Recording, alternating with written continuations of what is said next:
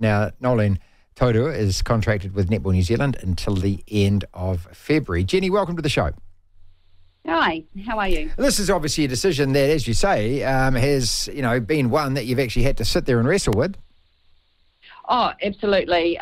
But it was important to spend the time with Knowles as the incumbent and have a really broad discussion so that we got this right for us all going forward. Yeah, so what does it mean that head coach is up for grabs? Does that mean that she's, her hat's still in the ring?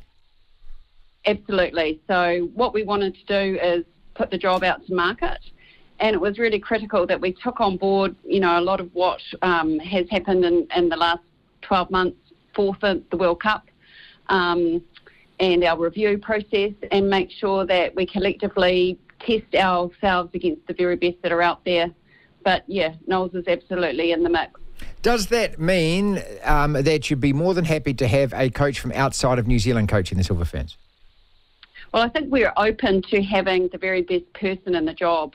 We've got some great talent in New Zealand, the depth is there, but there's also some amazing emerging Kiwis that are offshore and others. So I think it's a process of making sure that everyone puts their best foot forward. Okay, and Noeline has said, previous that, she was going to take some time out, take some time to actually think about it. So, is she quite happy if it goes either way, or does she really want it? Well, I think she really wants it. She wouldn't be in the mix unless she was going to put her 100% into it. But she has also said, for integrity, transparency, the right thing, and she agrees with our position that we take this to market. Where are we at the moment in terms of the strength of our side? Obviously our Silver Ferns side. Yeah, look, we've had a mixed 12 months. Disappointing Netball World Cup, a few injuries and a few other things that we needed to bounce back from, and it's taken us a while. Really positive in terms of Constellation Cup and Nations Cup. We had a truckload of great, amazing new talent out there who really need some time and experience to build.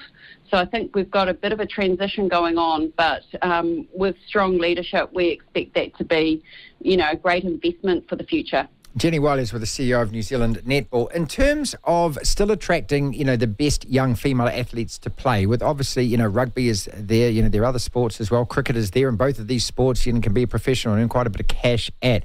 Does that worry you at all? And have you seen any kind of data that says, hey, you should be worried about it? Well, it's certainly something that we're very aware of. We want to ensure that we provide a great experience in our game. But interestingly, what we've found is our participation numbers are creeping back after COVID and growing year on year. And I think that's a testament to the environment and experience that we believe is really important to growing great young women who go on to represent their country. So it's absolutely a watching brief. But I think all Kiwis should have the opportunity, no matter what sport.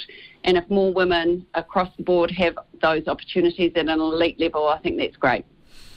What kind of thought has been put into kind of aligning with Australia in every possible way to, because two is better than one, isn't it? And they, their netball seems in a nice strong footing at the moment, financial as well. I guess I'm heading down the path of getting our teams back in their league for a start. Yeah, look, Martin, that's absolutely something that we've had detailed discussions over.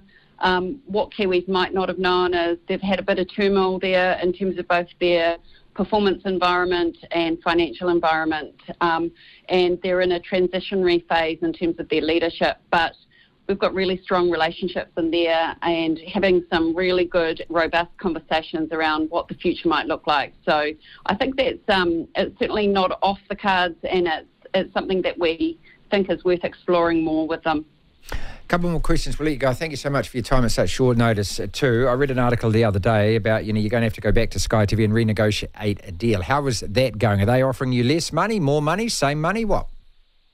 Oh, look, we're not going to talk about any commercial negotiations, but what our job is to get the best outcome for our sport, to ensure that our female athletes and female coaches have the ability to work and be paid adequately for the job that they do. So that's an ongoing discussion, but really positive and moving forward with that with our partners. It's a balance the books thing always for you, though, isn't it, with netball? It's not as though you're always flush with cash.